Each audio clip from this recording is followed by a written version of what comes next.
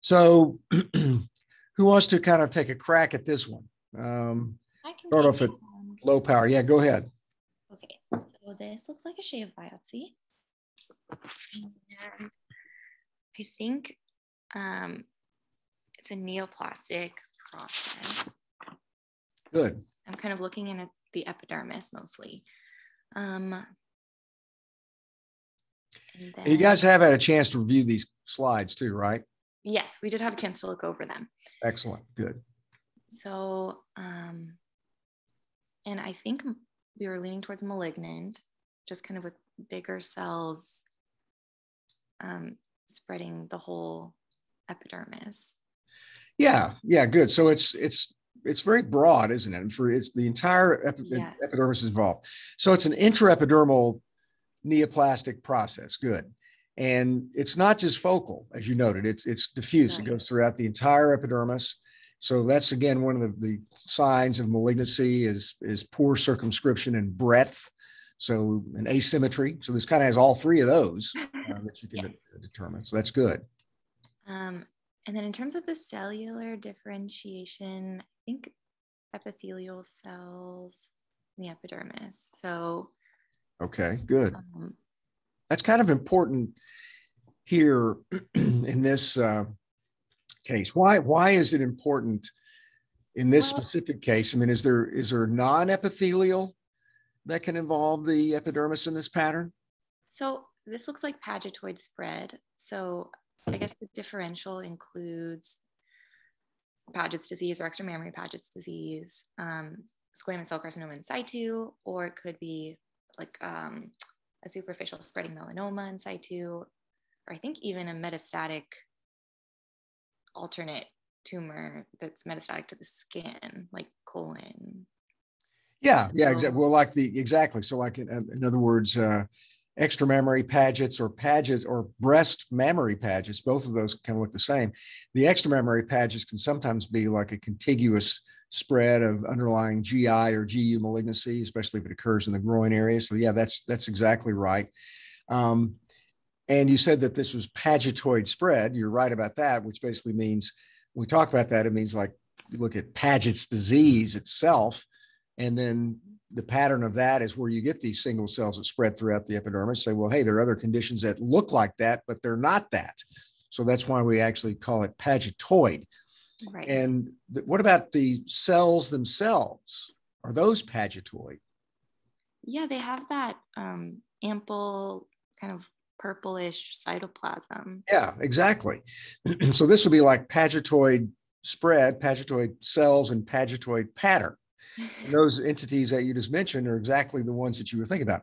Now, are there any other non-epithelial intraepidermal pagetoid proliferative neoplastic conditions that can simulate this sometimes, besides those that you mentioned, that are non-epithelial?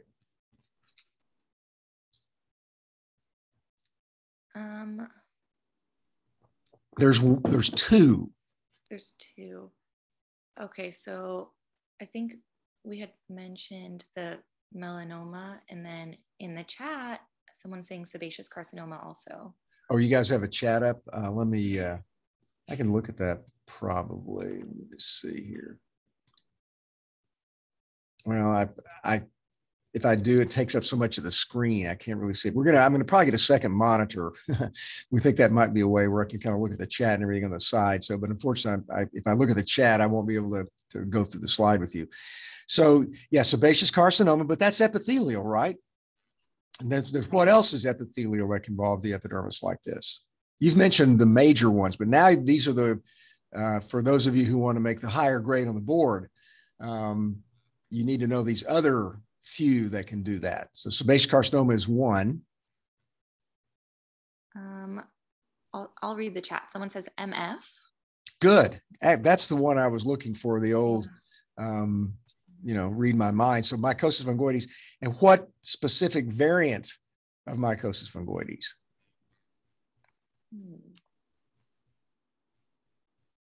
It's got a name.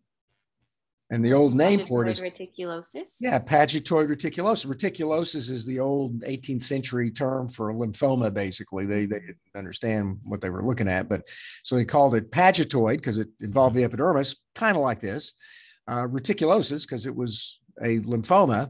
And so it's basically gives you marked intraepidermal involvement with the neoplastic lymphocytes with relatively less involvement of the dermis.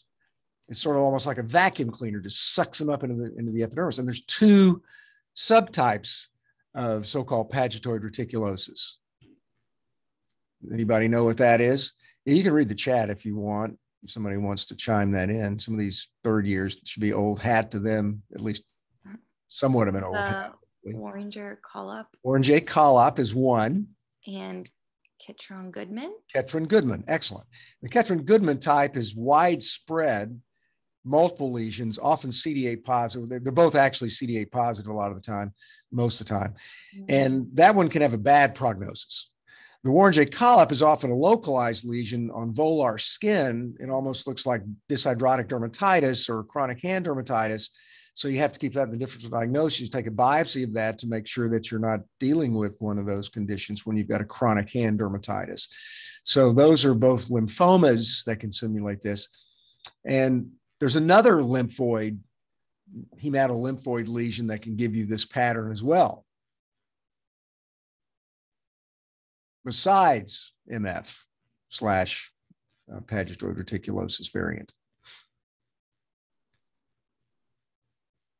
Nobody knows that one? Nothing in the chat about that one yet. Langerhans cell histiocytosis also gives you epidermotropism of Langerhans cells. So that one can look even more like this in some cases than the Warringer-Collop pagetoid reticulosis. And then there's one final intraepidermal neoplasm that can give you this pattern. Besides sebaceous carcinoma and the others we've mentioned, that is you do need to know that one. I don't think anybody's mentioned. Someone said epidermotropic CD8 T cell. Well, that would kind of be MF, pagetoid reticulosis. That's sort of in the same category. But there's one other epithelial neoplasm that can give you a pagetoid epidermal involvement as well. Nobody knows? Merkel cell. Neuroendocrine carcinoma can also give you an intraepidermal involvement with the Merkel cells. So that's basically, so that differential is that's the key to this case, is that. There are a couple other things here. If you look at this, this is the so-called eyeliner sign, where you've got a residual basal cell, normal basal cell with the atypical pagetoid cells right above it. That's very helpful for helping distinguish between pagetoid squamous cell carcinoma in situ, which involves the basal cell layer, and Paget's disease, either breast or extramammary, which generally tends to spare that. So that would favor that. The other thing that will help you is if you can see areas of ductal differentiation. Sometimes you'll see that. If you look in the cells and you see mucin, that can help you. And then if you look for you may have immunoperoxidase stains. Now most of you guys, at least you third years, know that I like to do this. To me, is the best stain is the H&E stain. But in some of these cases, you do actually need to use immunoperoxidase staining if you don't see these classic findings. And so CK7 is the classic marker that's positive for Paget's disease. And then, of course, you could do SOX10 or S100 protein for melanoma, squamous cytokeratin if it's Bowen's disease. Look for like INSM1 or one of the neuroendocrine markers if you're worried about Merkel, adipophyllin for sebaceous carcinoma. So just make sure you know those various markers associated with that. So this is a really good example. And this is just right down the middle of the fairway for what you might get for a board type question on this. So this is very fair game for board exam. Okay, another case here, totally different pattern. What kind of biopsy do we have here? Like an incision, deep fun. Good. Probably like an incision or maybe even an enucleation biopsy. When we see kind of a dermal nodule or dermal nodular aggregation of inflammatory cells or whatever, even neoplastic cells with no epidermis, nothing like that. Clinically, the dermatologist may have said, well, that feels like a cyst. I'm going to just kind of do a little incision on the top of it. I'm going to just kind of pop it out and enucleate it out, like if you have to unfortunately enucleate somebody's eye. Well, same kind of thing here. So this is probably some kind of a nodular infiltrate in the dermis. So that's a good important bit of information, preliminary information. So do you think this is an inflammatory or a neoplastic process? From low power, I thought this was inflammatory. Good. It was inflammatory. And for you first years, there's 9 basic patterns of inflammatory skin disease that we talk about. I'm not going to ask you to name all of those today, but after our intro talk in July, you'll be an expert on those. So which of the patterns do you think this fits into best? So I thought this was, I mean, we don't have much of the epidermis and dermis to say if it's diffuse, but based on what we have, I thought this was the paniculitis type. Yeah, it's probably, it looks like it's involving the fat and maybe some of the dermis if there is much dermis present. And yeah, it looks like it's kind of a diffuse involvement here. And if it is a paniculitis, I think we have another paniculitis slide coming up in a minute. There's 2 main patterns of paniculitis too, right? Which would you call this one? I would call this lobular. Yeah, diffuse lobular involvement of the paniculatus, exactly. And there's probably some, inflammation in the dermis as well. So good. And then what type of inflammatory cells were you looking at here?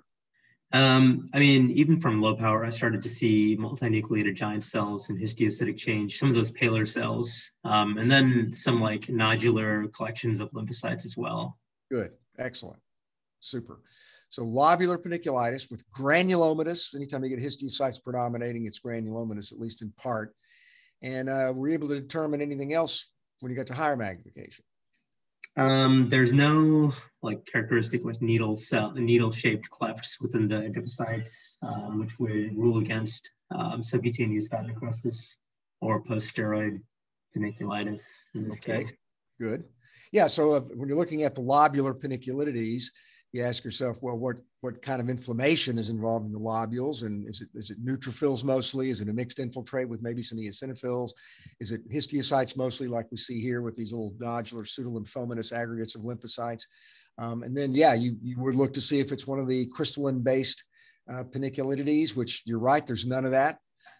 Anything else? It seems relatively, I guess, diffuse, the granulomatous pattern, or at the very least patchy. And then there does not seem to be vasculitis based on the low power. Good. So if you had vasculitis with lobular paniculitis, what do you think about in that situation? We'd have to determine if it's small or large vessel. And if it's small vessel, I think that favors either like a Lucio's or erythema nodosum leprosum.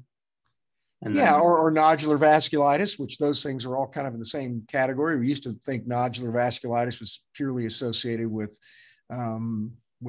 tuberculosis. Basically, that whole pattern can be seen in a lot of things. And any of the infectious diseases that give you paniculitis associated with it can give you that nodular vasculitis-like pattern. So that usually gives you more of a suppurative inflammatory reaction with the vasculitis, as opposed to just this granulomatous inflammation with these lobular aggregations of these lymphocytes and some plasma cells. What about all these holes here? I mean, they definitely didn't look like adipocytes. They made me think of some kind of foreign body material. Good. Excellent. Good. So yes. So this doesn't look like a classic histologic pattern of one of the more characteristic paniculitides. It's obviously not periseptal with granulomatous inflammation like you might see with erythema nodosum. It's not elite profundus, obviously. That doesn't give you granulomatous inflammation. It's not really a suppurative granulomatous inflammatory reaction, and it doesn't have the needle-shaped clefts like you talked about previously. So it might make you think of what other process that's giving you these little round bubbles and holes, if you will. Foreign body granulomatous. Yeah, good. Foreign body. And any specific type of foreign body? I guess the first one that comes to mind is like a paraphenoma. Can have that Swiss cheese pattern. Yeah, good. Paraphenoma or there's, and notice here you've actually got a little droplet inside that histiocyte right there. So that's a pretty good clue to that. What's another thing that looks pretty close to paraphenoma? It's a similar kind of thing that people get injected also. Oh, silicone. Silicone, yeah. This was actually silicone granuloma. And when it actually induces this kind of granulomatous reaction, it's probably not industrial grade silicone that was injected for wrinkles. It's probably more like the people that go to, Mexico or places like that. They want to get their buttocks enhanced, and they inject these large amounts of silicone in there, and very dangerous situation because, as you know, that stuff can migrate throughout the body. People can get pulmonary emboli and thrombosis and all sorts of negative consequences from that. And so that's basically what this is. I don't think you need to really distinguish between silicone and paraphenoma. The textbooks talk about that, but they're basically the same deal. And, if you get a really industrial grade silicone granuloma from someone that's really just got a reaction to maybe nanogram-like quantities of possibly foreign material in there, they're going to just get these little fine, small granulomas that are associated just with the droplets of silicone. Somebody gets a giant thing like this, it basically is got some foreign material in there also. So there's really not a lot of distinction between paraphenoma and silicone injection. Now, just one final thing. What's the difference between silica and silicone? I think one of them is the elemental form, and the other is not. Yeah, that's exactly right. Silicate is basically glass. And so when you get like in an automobile accident and you get shards of glass in your skin, you can develop sarcoidal granulomatous dermatitis with polarizable foreign material, because that stuff is a crystal and it polarizes, as opposed to silicone, which is Si in the periodic table. And theoretically, that should be non-inflammatory, really. It's supposed to be, that's why these guys use it for injecting into wrinkles. It induces just a very mild reaction, more fibrotic reaction. And so you shouldn't really get that kind of reaction. And that is non-polarizable. So, and that usually gives you little teensy tiny droplets like we see here. So it's tiny bubbles, if you will, is silicone. Crystals are what you get when you get silica. So they're two different kind of things, even though they both have the silicon in there. Okay, let's give this one a go. Get this straight here. I would never made it as a neurosurgeon, I don't think. They're hard to maneuver. So this looks like a punch. On low power, it looks like there is some like superficial perivascular inflammation. Would you call that like, would you put that in the superficial perivascular category or more diffuse? Yeah, it's kind of becoming nodular and diffuse a little bit. That's not dense diffuse over most of the dermis, but yeah, it's involving the upper reticular dermis and the mid reticular dermis, but it is localized in this one area, but it's kind of almost like nodular, I would say. So yeah, that's not unreasonable. Yeah, so if we're going nodular, then we look at the cell type. And so when I looked at this earlier, I thought the predominant cell type, there were a lot of histiocytes present as well as lymphocytes. Good. So yeah, and you could tell that even if we were showing it to you right now for the first time too, right? Yes, hopefully. So, and the gentleman before just mentioned this. So if you look at low magnification and the cells look pale, think histiocytes. Right. And then if they're predominant, so when histiocytes predominate in an area, then think granulomatous inflammation, right? Right. Okay. And so in the types of granulomas, like to me, this doesn't look like it's like palisading. It doesn't look like suppurative. Like it doesn't look like the last one where there's like, something else involved in there. Like this almost looks like, and I know this isn't one of the categories, but this looks like one of the like linear granulomas, I guess. Well, if you think about So it's certainly not suppurative granulomas. We rule that out. There's no neutrophils in it. It doesn't have sarcoidal tuberculoid granulomas, so that's out. It doesn't have tuberculoid central caseation degeneration, so it's not tuberculoid granulomas, even though we talk about epithelioid granulomas as we talk about tuberculoid Hansen's as sarcoidal histologic change, so it's not that. It doesn't have any foreign material in there, so it's not a foreign body granuloma. So it actually is palisaded, but it's when you get like a lot of inflammation and it becomes sort of, you can see that these cells are arranged between and among collagen bundles, and they're sort of trying to form a palisade. If you get a really nice ring like GA, you can say, that's palisade. Or you get a nice ring like you see in a rheumatoid nodule, that's palisade. But when you get sort of, the cells are more interstitial between and among collagen bundles over a diffuse area like this, it's a variant of palisaded granuloma. So it doesn't look, it's so inflamed, it looks a little bit, it doesn't look like the classic palisaded granuloma. And then, so this isn't classic GA, for example, here, right? It's not perfect for GA, but it's closer to that than it probably is any of the other types of granulomatous inflammation. Gotcha. Okay. So then we would figure out like what the palisading is happening around, right? So I don't see a lot of mucin.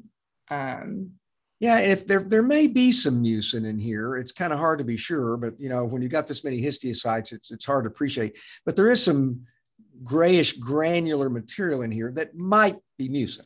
I mean, again, I'm not going to.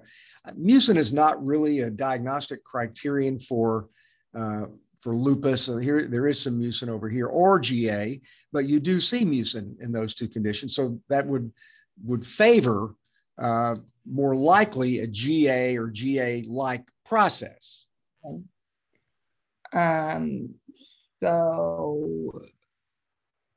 I guess you can see like some collagen bundles. So maybe I don't really know what we're palisading around, what our material is here. Yeah, and there's two things. You always think about what's in the center of the palisade. So that's true. That's when you get a really good, nice ring, if you will. If you don't get a ring, then you kind of have to sort of step back and say, well, wait a minute, there's really nothing to really look in the center of the palisade. So let's look at the overall pattern. It looks interstitial.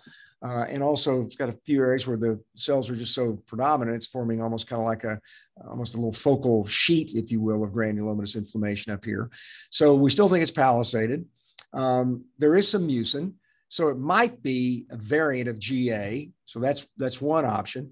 But you think about the other palisaded granulomatous dermatitis. Is it necrobiosis lipoidica? No, because I don't think that there's like a lot of degeneration. Good. There's no collagen degeneration. There's no sclerosis. And it's also doesn't have that layered morphology that goes from side to side and top to bottom. I mean, you biopsy into a plaque of NLD, it's pretty diffuse, not just focal like this.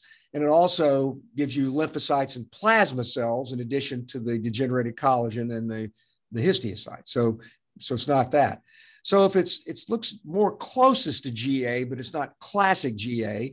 And then we look carefully, and there's actually some other inflammatory cells in here besides histiocytes. There's some neutrophils here, if you can see that. So it's kind of got an admixed infiltrate of neutrophils and histiocytes, and it's got this palisaded interstitial pattern. So interstitial is really a subset of palisaded granulomatous dermatitis. So this is more of a third-year question, but what disease looks like GA, often clinically, histologically, it can look like GA, but not exactly like GA, and it has some polys in the infiltrate as well as the histiocytes that are splayed between and among collagen bundles.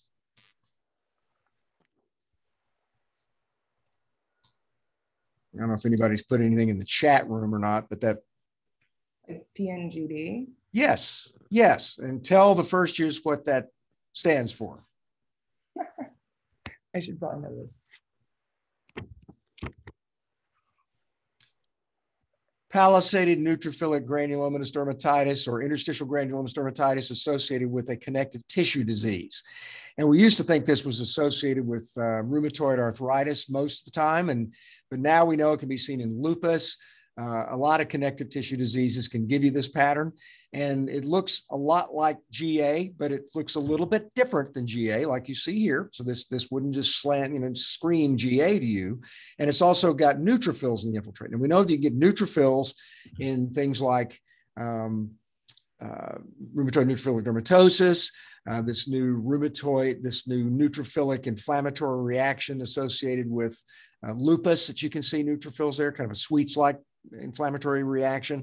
There's also Still's disease. So you get neutrophils also in a lot of connective tissue diseases, and the inflammatory dermatoses that things like Still's and familial Mediterranean fever and that sort of thing. And occasionally you'll get that plus this neutrophilic infiltrate. And these can look like sort of these bruise-like plaques. This may be somehow related indirectly to urticarial vasculitis. It's in that same sort of category of non-specific lupus-like skin conditions, but they're associated with lupus, associated with connective tissue diseases. So you have to, this isn't, you wouldn't make a diagnosis of lupus on this or rheumatoid arthritis based on this, but you could say that somebody's got this pattern, they might have a connective tissue disease. But this is what it looks like.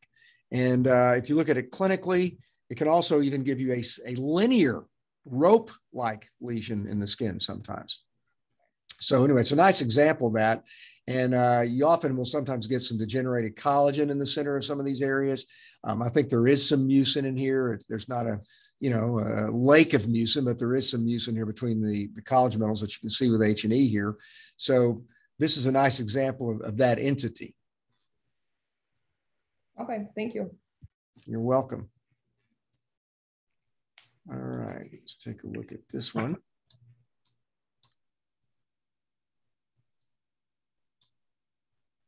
Yeah, hey, it looks like a punch, trunk extremities. And I was thinking like superficial inflammation with, I was thinking like interface and lichenoid. Good, excellent, good, very good. And what kind of cells at this power? I think just maybe lymphocytes and maybe a few histiocytes. Yeah, I agree. Mostly lymphocytes in here. We go up here, there might even be, there's definitely some of these cells may be a little bit different. They're a little bit less darkly stained at low power. So there may be even some polys up here. We'll look at them. And then you're right with regard to the pattern. It's obscuring the interface focally. There are some extravasated erythrocytes, mostly lymphocytes, some histiocytes, and there are also maybe some polys in here. And then a cornified layer has kind of got a compact hyperkeratosis area over here. And we might even see a little bit of parakeratosis. Usually this disease has got more of that than seen here. So what was your differential diagnosis based on this? I wasn't totally sure. I was kind of thinking, I was even thinking on the vacuolar side of things, even though I kind of thought like reverse vacuolar, which there is some of that. I agree with you. There is some vacuolar alteration here. Like EM, GVHD, pleva. There's some thoughts about maybe like MF, but I thought there's maybe too much spongiosis. I didn't think it was epidermotropism for MF. Yeah, well, there is a little bit of epidermotropism here, but it's kind of focal, and it's also associated with some scattered diskeratotic keratinocytes. It's got some extravasated erythrocytes. It's probably kind of a relatively early lesion because it doesn't have a lot of cornified layer change. This disease usually by the time it's biopsied, it's got a very thick kind of crusted scale to it, which you don't see here. But this is a nice example of pityriasis lichenoides, kind of in an early stage. And notice that what cell was not present here? I don't think we saw any plasma cells. Yeah, plasma cells would be a good thing to look for because syphilis could definitely give you this pattern as well. I remember distinctly as a resident, a case that was misdiagnosed for years as pleve, and it turned out to be syphilis. Yeah, eosinophils. EOs, yeah, you never, that's one of the few things in dermatopathology that's pretty close to a truism, is that you don't get eosinophils in the pityriasis lichenoides group of diseases. Okay. So that's, if you see this pattern and you don't see eosinophils, think of pityriasis lichenoides. And the various things that we mentioned, the fact that there are the scattered diskeratotic keratinocytes, the red cells, those are helpful. So if you see this band-like infiltrate with involved in the epidermis, and then you see those other features, that's really helpful for pityriasis lichenoides. Now, the one thing about pityriasis lichenoides, there's several different forms. You can get lesions of pityriasis, patients have pityriasis lichenoides for 20 years, and they can develop acute lesions that have a superficial deep wedge-shaped infiltrate that looks like classic Mucha-Habermann disease. And then you see people that have disease that develops, over the course of weeks, and you biopsy it and it looks more like this. It kind of looks more like a pityriasis lichenoides chronica pattern. So again, I don't like using the names, the chronology of the disease to sort of name it, because you can get acute lesions in people that have chronic conditions that last for years. So I just like to call it pityriasis lichenoides, not really be otherwise specific, because I don't really know if it's acute or chronic. The classic Mucha-Habermann form, though, does give you a superficial and deep wedge-shaped infiltrate that also gives you more epidermal involvement, can give you epidermal necrosis with ballooning degeneration and some of those things, which we don't see here. So this will be more of kind of the subacute or maybe the chronic form of the disease, just based on this kind of pattern. But the patient may have had it for, who knows? This looks like a relatively acute lesion to me, because it doesn't have a lot of perikeratosis in it. You mentioned erythema multiforme. Usually, if you get this much interface change in erythema multiforme, you get more diskeratotic keratinocytes. So I would expect, maybe some of the epidermis to be full thickness necrosis, or at least maybe the bottom half of the epidermis to be necrotic. So generally, with pityriasis lichenoides, you get scattered individually necrotic keratinocytes. And usually with EM, you don't get all these extravasated red cells. So that would favor pityriasis lichenoides more than EM. This disease can simulate MF, but as you rightly mentioned, it does have a little bit more focal areas of spongiosis. You usually don't get diskeratotic keratinocytes or extravasated red cells, which are signs of acuteness that you don't see with chronic conditions like mycosis fungoides. So that would militate against that. But that's good. So your differential was spot on here. Okay, shift gears a little bit here. Okay, I can take this one. So it looks like we're looking at an excision, and then from high power, I see these kind of blue nodules in the dermis. Okay, good. So you think it's an inflammatory or a neoplastic process? I think a neoplastic process. Good. And do you think it's benign or malignant based on this? Based off of what I'm seeing, it looks fairly regular. So I would say lean on benign. Okay, when you say regular, let's unpack that a little bit. Why is this regular to you? Well, when I see this, I would think like the blue nodules. Maybe you could also think about BCC, but I don't see as much like clefting that I would think about with BCC. Yeah, we're going to look at that when we go to a higher magnification, but let's stay at this low power. And so what criteria do you use at low power to favor a benign process? You said regular, and you're right, it is regular, but we want to like be more precise in our terminology as dermatopathologists as to what makes it regular. So we say regular, what's your definition? What are the three elements of quote regular at low magnification? It's well circumscribed. Good. It's well circumscribed. You can draw a line right around it. What else is good for regular? Fairly symmetric. Good. So you draw like a line down the middle of it. Just you can paste one side pretty much on the other side, and it looks the same. And what's the last thing that favors? Like well demarcated and it's not going super deep. Yeah, that kind of goes along with symmetrical and well circumscribed, but also relatively small. I mean, this clinically probably was a little bump in the skin, right? Mm-hmm. So that favors benign. Now you can get small malignancies. You can get real small Merkel cells. I mean, you get small things too. So every one of these criteria, there's an exception to the rule. But these are the general criteria that we use to help us. And so we start off at low magnification. We say that's probably going to be benign. Okay. So we're going to higher magnification. Then we also ask ourselves at low magnification, we think it's like going to be epithelial or non-epithelial. I would say epithelial. Epithelial, good. And there's quite a few different types of epithelium too, right? Mm-hmm. So what subtype of epithelium do you think this probably is exhibiting here? Like as far as like a basaloid? Yeah, it's basaloid.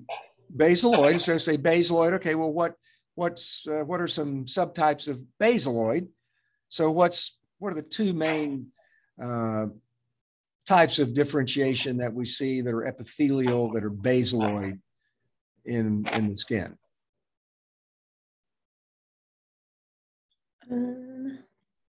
Where does basaloid mostly come from? Like follicular? Yeah, good. From follicles, hair follicles.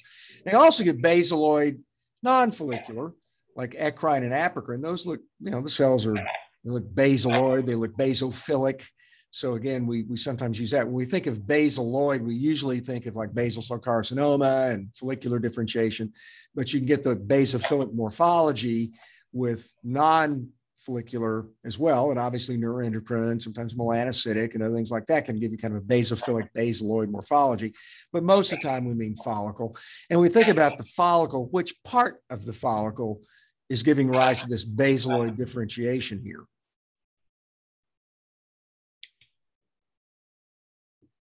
Here, like I don't think it's infundibular.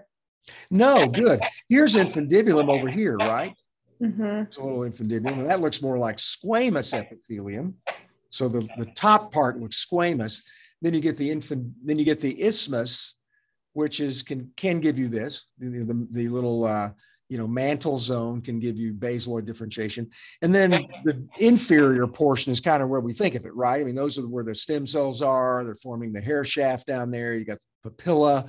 So again, that's giving you the inferior portion of the follicle. So that's what is giving you most of this that we're looking at. Okay, good.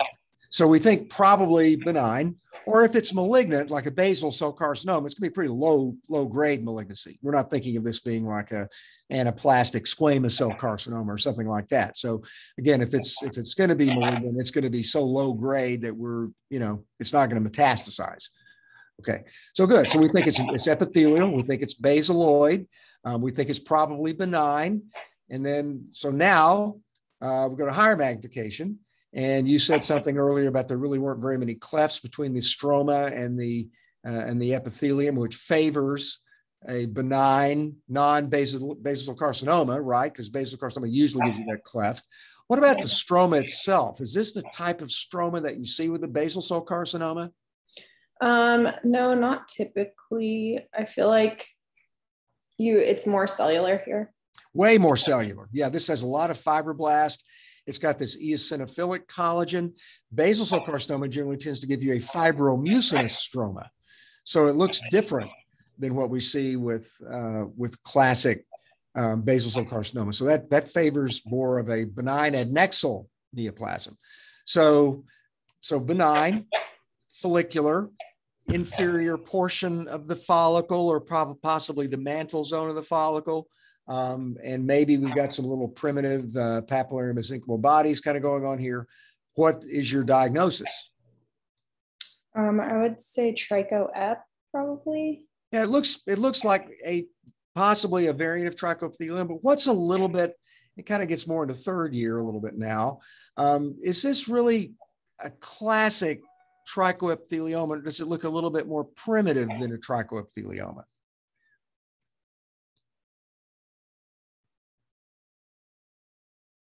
Are these really making really good papillary mesenchymal bodies?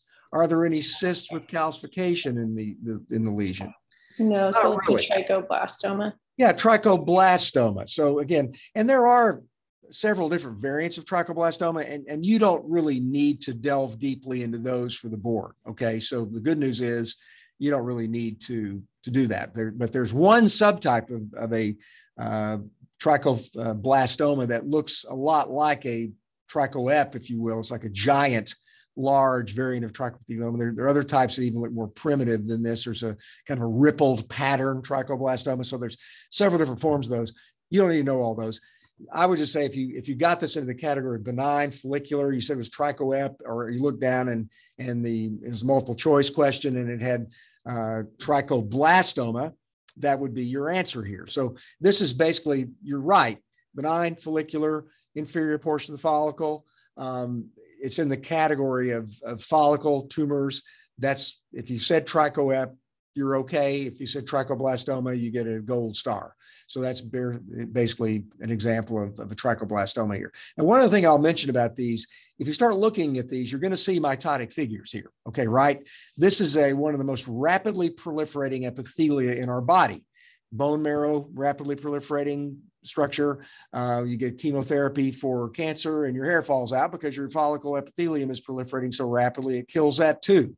So you're going to see mitotic figures in these primitive follicular tumors. That doesn't mean that it's a malignancy. So again, we never use one criterion to make the diagnosis of benign or malignant. We always use a constellation of criteria. And so you wouldn't want to zoom in on something like this and say, oh my God, they're mitoses, therefore it's cancer. So we want to use everything and start off at low power and use all of our architectural and our cytologic criteria to make a diagnosis. Okay, so this one is a punch biopsy. It looks inflammatory with I think lymphocytic, superficial and deep perivascular infiltrate, and then also some perieccrine inflammation down lower. Good, excellent. And it's pretty much around vessels and adnexal structures. So as opposed to the interstitial granulomatous dermatitis case we saw before, that was both perivascular and interstitial, and as opposed to the case of pityriasis lichenoides that we saw was more of a band-like infiltrate up here, now we've got involvement around these blood vessels and even involving some of the adnexal structures. What part of the body are we on here? It's pretty thick dermis. Yes. Trunk? Probably trunk or proximal extremity. Good. Mm-hmm. I agree with you on that. Why is that potentially important here? That's sort of a difficult question, but yeah, well, but in this case, the location in the body is helpful. So what if we said this was on volar skin? Yeah, so then I would think it might be a perniosis. Good. Yeah. Dermatedema. Yeah. So if you took this and cut and pasted it on somebody's, foot, or, maybe they're in an ICU and it's on their hand and they had COVID, you might say, wow, this looks like pernio. Right. But it's not on those parts of the body. So that throws us into a different category, most likely. So there's a lot of papillary dermal edema. So I think my first thought was a PMLE. Good. That's great. So the way that you know that you've learned dermatopathology, if someone can describe it to you at 3 o'clock in the morning, and you then can come up with that answer that quickly, it means you know what it ought to look like. You know the pattern. That's good. So you're exactly right. Superficial and deep lymphocytic infiltrate with papillary dermal edema. The first thing you should think about is polymorphous light eruption. So that's the number one thing that you should think about. If somebody says, well, it's on the skin, on the toe or the hand, so well, pernio can also give you that pattern. The periadnexal involvement, don't let that throw you off. Okay. I mean, sometimes there's some extraneous information because the textbooks, they don't talk about that. They cut it off here.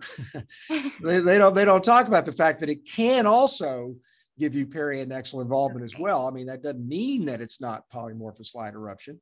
And I, again, if I saw this on volar skin with that periadnexal involvement, I would probably favor pernio. But the fact that this is not on that location, it's probably going to be more likely a photodermatitis like polymorphous light eruption. And so that shows you the value of being able to recognize the anatomic location for diagnosis. So the pattern, I mean, this could be, you could see this exact same pattern in pernio if this were just in another location. So those are the two things here that really we should focus on primarily. So there's not a lot else that we really would think about on this line. Now, what if we're looking down at our multiple choice questions and our choices, and they have some other things in here, like they say, well, photo induced drug eruption. And then they have chronic actinic dermatitis. Are you going to choose either one of those when you've got this pattern here? What if they have, juvenile springtime eruption, hydroestivale? Are you going to choose that here? Are you going to let those things talk you out of your diagnosis? I think I should stand my ground. You should stand your ground. Why should you? Well, that's the important point, because these guys are smart when they write these questions. And they say, well, let's think how we can trip them up here. Right. So let's put hydroestivale in here. Why is it not that? Well, the juvenile spring eruption, is that normally on the ear? Yeah, but it doesn't have to be on the ear. It can be on the trunk and the extremities too. I don't know if that one would also have such profound edema. No, it doesn't. What does it usually have? Ooh, I'm not sure. Okay, now, but you will be after I tell you.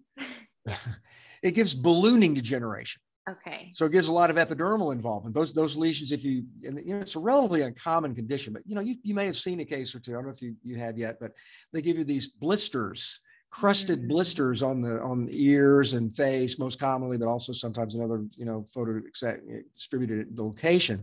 But you get ballooning degeneration of the epidermis.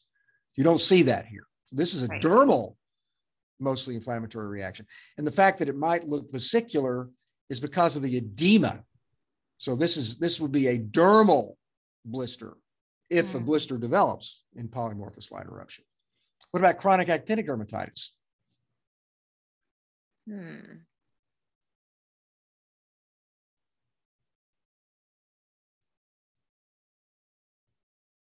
So it's one thing to know the right answer. It's another thing to make sure you don't get to know why the other answer. You don't start second guessing yourself when they put this other thing in there, because gosh, I don't know what that looks like. So anybody know what that pattern classically looks like?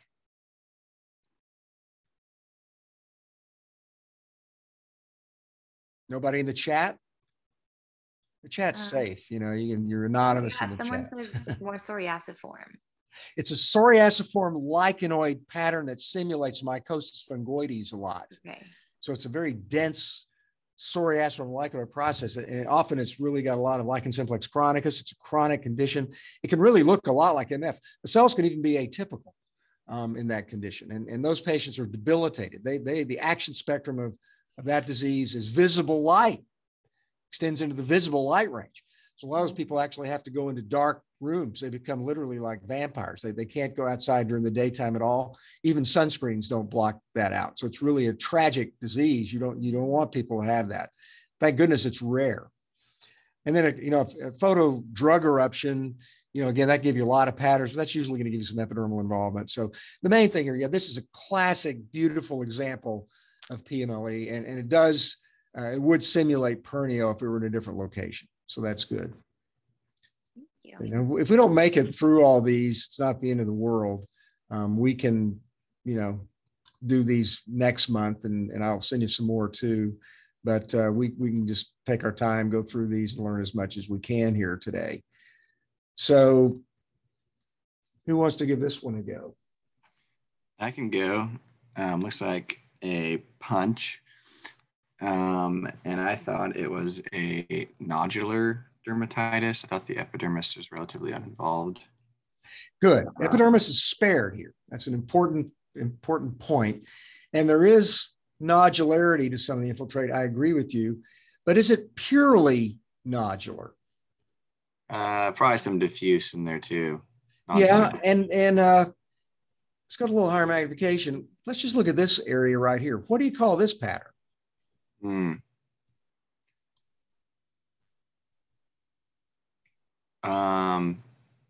Diffuse or Well, serpiginous? notice that it's got these normal collagen bundles. You got these cells that are present kind of between them. So what do we call that when they're sort of incorporating themselves between the collagen bundles in the interstices of the collagen bundles? Interstitial. Interstitial. Good. So it's got some nodularity. I agree with you. I mean, if this were literally a perfect case, it would be mostly interstitial, but you can see it's got a distinctly interstitial pattern. And it's basically what's happened here is that you've got this really diffuse interstitial pattern, and the cells are just so numerous, they've actually formed some nodular aggregations in here. But recognize the interstitial component of that, because that's an important hallmark of this disorder. And the other thing about this is that the good news about interstitial patterns is that there's relatively few items that give you that. So when you're thinking of a differential diagnosis of interstitial mostly, there's really not a lot. So when you get superficial perivascular dermatitis, there's about 100 things. So that's difficult to come up with just one quick answer. We come up with interstitial mostly, there's only about 7 or 8. And so you can easily kind of go through that differential and then figure it out pretty quickly. Gotcha. I'm pretty lacking on my interstitial differential. Well, we'll rectify that. I was thinking there was a Gren zone, but maybe I could be way off. That's kind of no. You're way on. You're absolutely correct. There is a Gren zone. This is sparing the papillary dermis and the epidermis, and there's a reason for that. There's a reason for that. What does that tell you when that's spared?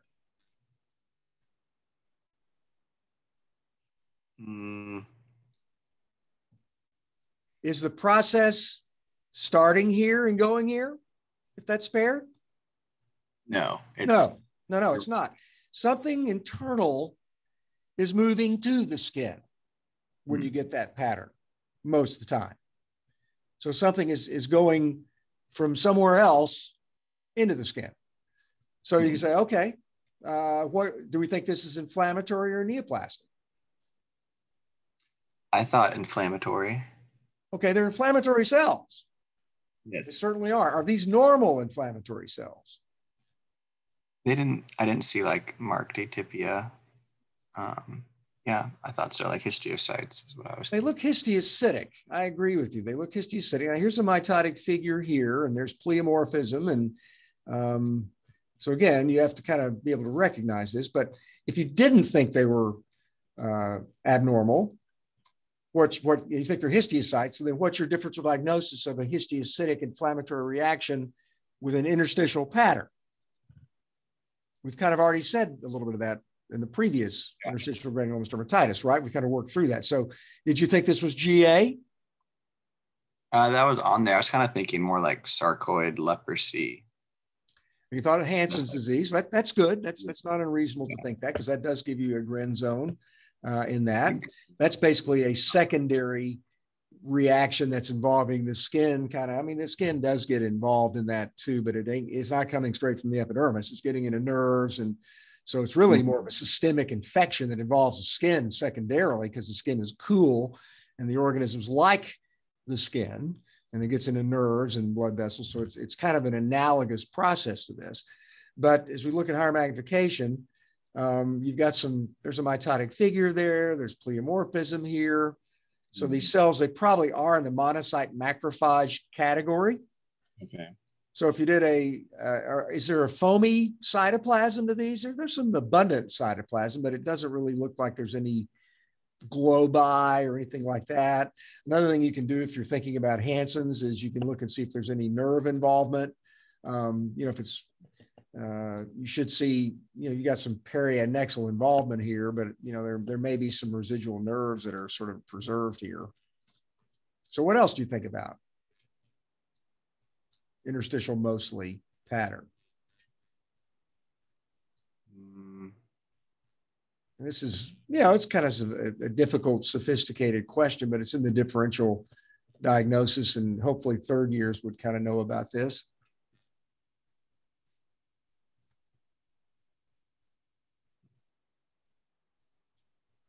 We think about metastatic neoplasms too, when they spread to the skin, like metastatic breast, so-called Indian file pattern of neoplastic cells between collagen bundles in these small cords and strands.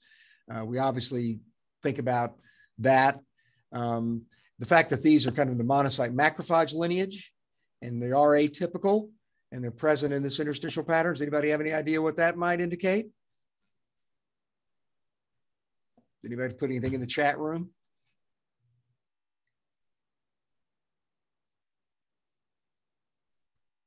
Well, what if I said we took this person's blood and it was not normal? And he had like a high white count of maybe 500,000. Yeah, like lymphoma, B-cell lymphoma, like a leukemia. Yeah, like a leukemia cutis. So this is an example of leukemia involving the skin. And the fact that the cells look like histiocytes, what kind of leukemia do you think it might be?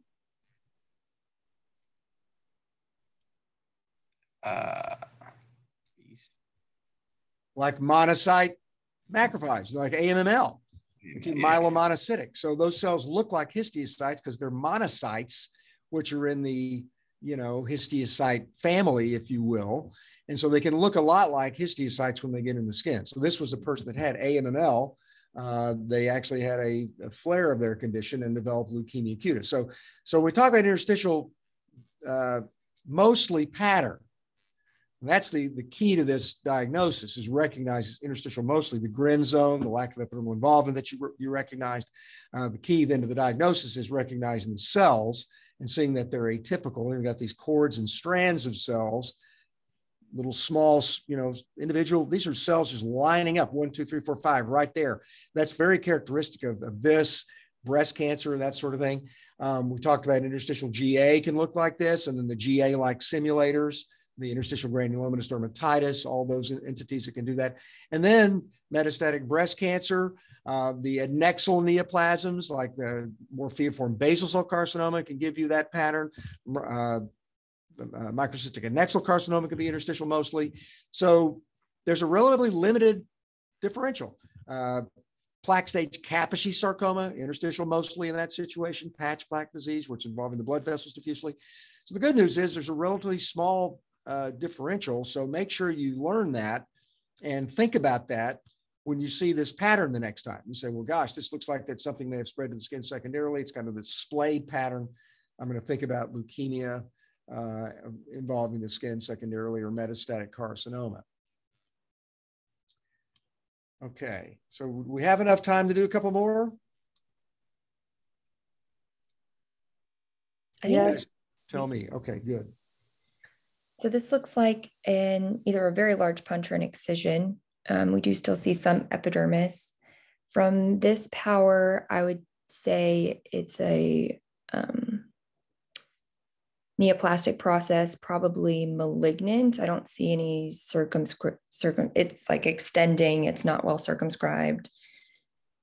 Exactly. This thing is a giant process that they took an incision or a punch into. So this is a good example of in contrast to that trichoblastoma we saw a minute ago. This is absolutely poorly circumscribed. It's very diffuse, top to bottom, side to side. It's obviously, they just took a sample of something much larger. And also notice how diffuse it is. I mean, this is involving everything. This is replacing all adnexal structures. Dermis is replaced. This is not good. So you see something like this at low power, you go, uh-oh. So malignant. Now, can we tell whether it's epithelial or non-epithelial at this power? Not definitively. It's pretty purple, so I would favor kind of an epithelial process. Yeah, good. I agree with you. Certainly, if it's not epithelial, it's epithelioid. It looks like it's forming, it's solid. The cells are going to be closely opposed to one another as you get to higher magnification. So yeah, it looks like a malignant, either epithelial neoplasm or something that's simulating an epithelium. So we're like 90% done, right, at this point. Once you've recognized that at low magnification, Then you zoom into higher magnification. Well, let's see if there's any other defining features that we can make a definitive diagnosis with a higher magnification. Sometimes yes, sometimes no. When they're poorly differentiated, you may not be able to do that. You may have to do special stains to do that. We like to try to do it with routine morphology. And what do you see at this power? There's definitely a lot of red cells, some of them extravasated in these like slit-like open spaces, almost trying to form vessels, it looks like. Yeah, now some of that might be artifact. We see that's, well, that's kind of clefty, you know, is that really true? But then we look at some areas like this, and there's actually some lining of some of these spaces here. Mm-hmm. Yeah, with that's a very atypical hyperchromatic nucleus right there that's lining these vascular spaces. Here's another one over here. So what's the diagnosis? I'm favoring like an epithelial angiosarcoma. You're about 99.9% correct. What's the one thing that you said that was not? Oh, epithelioid, not good. Epithelioid angiosarcoma. Excellent. That's exactly what this is. So this is an angiosarcoma, and it's educational because when you look at an area like this, this is a good example of talking about epithelioid. That looks like squamous cell carcinoma in many ways. I mean, these cells are very closely opposed to one another. You know, are there desmosomes here? I mean, I'm not sure. You can't say, but it really looks like an epithelium. And so we talk about epithelioid. That's what we mean, that it's simulating an epithelium. Now, here's a little bit of a residual, probably a nexal structure. That is really and truly epithelium here. And this is not epithelium. So, but it looks pretty similar. You know, it looks like it's trying to form an epithelium. So this is one of the variants of angiosarcoma. There's about 5 or 6 different subtypes. Here's a nice example here of more of the well-differentiated epithelial, just angiosarcoma. So this is not the epithelioid variant here. This is a well-differentiated low-grade angiosarcoma here. If you just had a small biopsy of this, you know, it'd be much more difficult to diagnose this. This has more of the staghorn morphology, the classic form that we see. And then this one's even got some of these freely floating atypical endothelial cells in the lumen, which we see. I mean, this is really a good clue to the diagnosis when you see this. But you can see how this is morphing sort of almost imperceptibly into the epithelioid angiosarcoma over here. So this area, you'd have no problem diagnosing this as a malignancy, but you might not be able to tell for sure what it is. This area, you might have trouble if this is all you had, being certain that you're even dealing with a malignancy here. I mean, so that's one of the reasons why when you're dealing with a lesion like an angiosarcoma, you really need to get a large biopsy. Don't be scrimpy in the diagnosis when you're dealing with something that might be angiosarcoma. We get shave biopsies, believe it or not, of rule out angiosarcoma. And it's a dangerous situation. Whenever dermatologists and the soft tissue neoplasms encounter one another, it's usually like a train wreck. There's a problem. Either the diagnosis gets delayed, they don't take a deep enough biopsy, maybe it gets called like a squamous cell when it's really a epithelioid sarcoma or something like that, or epithelioid angiosarcoma like this. I've seen cases of Mohs surgeons start doing Mohs on angiosarcomas because they get a superficial biopsy that gets called a squamous cell. They think they're dealing with squamous cell, and lo and behold, they're dealing with something a lot more aggressive, and they can't clear it. So just make sure whenever you're dealing with something like this, don't take a shave, don't take a punch, take a large biopsy, knife and fork biopsy. Because you don't want to get in a situation where you get an erroneous diagnosis and the diagnosis gets delayed. And I've seen the diagnosis get delayed of angiosarcoma, and then it ends up in a medical legal situation. So you don't want that to happen to you. So why don't we end up maybe with this one? Sounds good. So this one is a shave biopsy.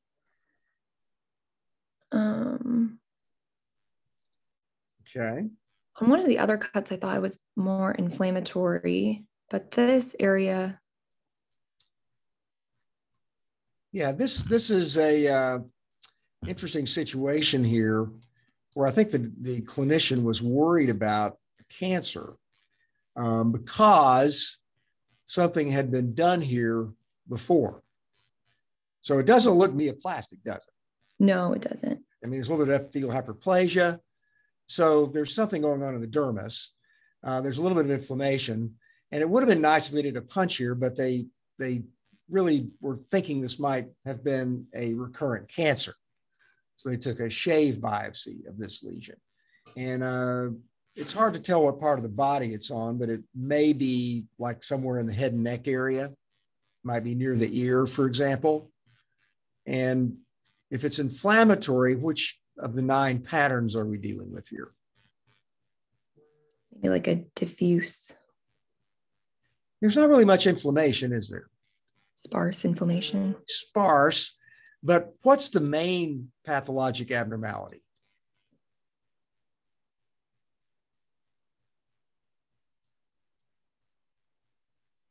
We see a lot of like almost degeneration. There's a lot of solar elastosis. Yeah, there's solar elastosis.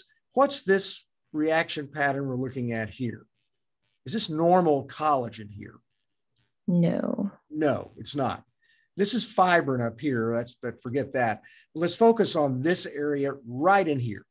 So what do you call this collagen that's homogenized, that's got that absence of fibroblasts within these areas right here? What do you call that pattern? You get a homogenization of the collagen bundles with a loss of fibroblasts. What's that histologic reaction pattern known as? I am blanking on the name.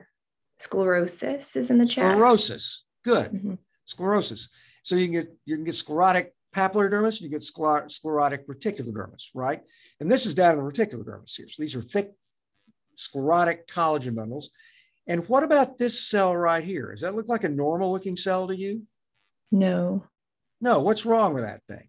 It's pretty large and atypical. It reminds me of large those, and kind of bizarre in its morphology. Mm-hmm. And there's several of those over here. Yeah. That's really bizarre. It's kind of a good way to think of that. It's pleomorphic. It's probably not malignant, but it's pleomorphic. So you get sclerotic collagen bundles with pleomorphic fibroblasts in them. What do you think about? Radiation dermatitis. Yeah, chronic radiodermatitis, chronic radiation dermatitis. And this was an individual, here's another area over here, maybe better over here actually, that had undergone radiation therapy for a basal cell in this area. And it kind of got sclerotic and crusted and red and some telangiectasia. It was probably just they kind of said, well, you know, this might be recurrent basal cells. So they took a shave. And the good news is it's not recurrent basal cell, but they had chronic radiation dermatitis that had kind of broken down a little bit and you know, got this red crusted stuff up here. And they said, well, gosh, this might be recurrent cancer. Well, it wasn't. It was just chronic radiation dermatitis. So this, if they show you this on the board examination, they're probably going to give you like a deeper punch biopsy that's maybe from somebody that had breast cancer or something like that got chronic radiation. But this is what you see. So when you see sclerotic dermal collagen, we think about things like morphia, scleroderma, all those different diseases are in the same pattern. We see sclerotic collagen in necrobiosis lipoidica. We see in LSNA. We see it when you get combination of LSNA and morphia together. So those are the situations where you see dermal sclerosis. When you see dermal sclerosis plus these bizarre fibroblasts, they're not cancerous. They're just, you know, unusual, bizarre fibroblasts because of chronic radiation. You should think of chronic radiodermatitis. You can sometimes see sclerotic collagen in lupus. You can also see it in chondrodermatitis. So those are just some other areas where you can see sclerotic collagen bundles, but you don't see the bizarre fibroblasts associated with it. So that's chronic radiodermatitis. Okay. Why don't we stop today?